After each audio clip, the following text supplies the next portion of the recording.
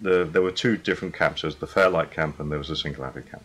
Fairlight was taking clumps that was a verse, and then another bit, and then a chorus, and then a verse, and so on, or the MPC type of thing, where you cut and paste beats together.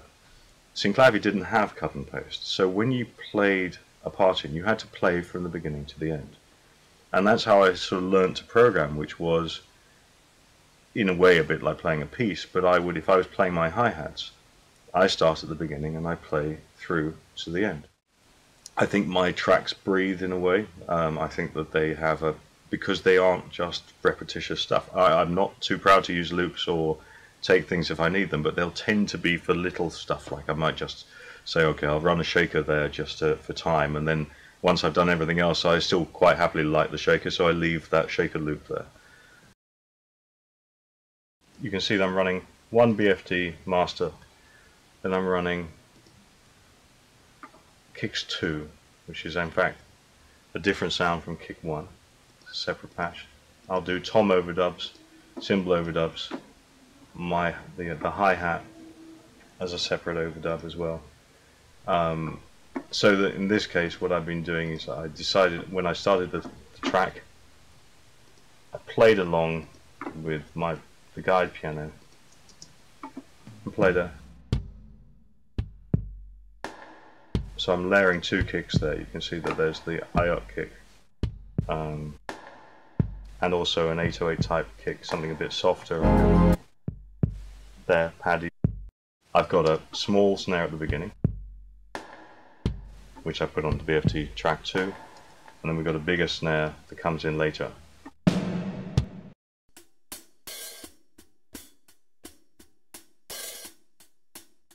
A number of different cymbals. I again will manipulate the cymbals as I'm going through the song. I'm running 4 toms, which these two are the same, but what I've done, if you look, is I've pitched this one up and moved it hard left.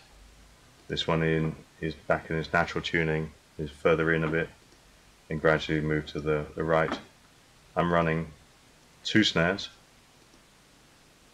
I'm running a bit of the old 8-bit kick along with the AOT. And then if I look at my mixer, we're running mono tracks, mono outs for the snare, for the kick, for the hi-hat.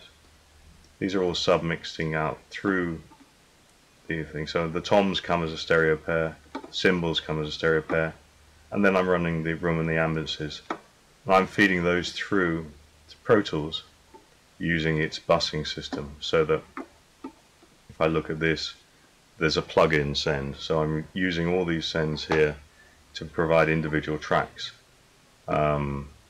which I can then, in this case, I manipulate as I wish, put an effect on, and so on. And that's a typical way that I'll be doing pop programming. It's probably a lot different from everybody else, but it's the way that and it's the same thing. I even when I'm doing urban tracks, I tend to work in the same way. I'm building patches because I tend to think in terms of layering colors, and that's just so BFD allows me to do that very well. And so I'll often move these things around here. I'll be layering stuff if I need to. I'm putting sounds in places. I have setups that I like the way that I like my hi-hats to be. I don't like this so much, although there's a setup I like. When I'm programming my hi-hats, I have a setup here which allows me to have all my closed hats here, and then I put my open hats here, so that, and so on. And that's just something that I built because it gives me more feel. I find that this isn't right for me, and I don't try and play everything at once, but I do try and think a little bit like a drummer.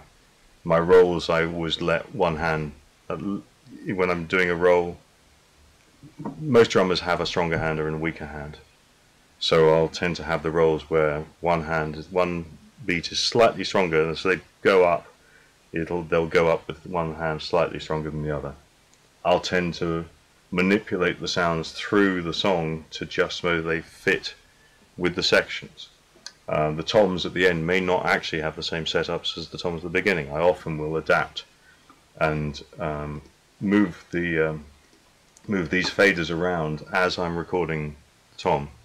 So it might be that at the beginning of a song, the toms are set up like that. I want to dry, and I may have raised the pitch on them, I may have done something else, I may have softened the front edge. And then as I go through, I adapt and I change. I do this on the fly, I don't automate them because I'm just recording it down. I know if I have to go back, I can, you can get it back quickly enough.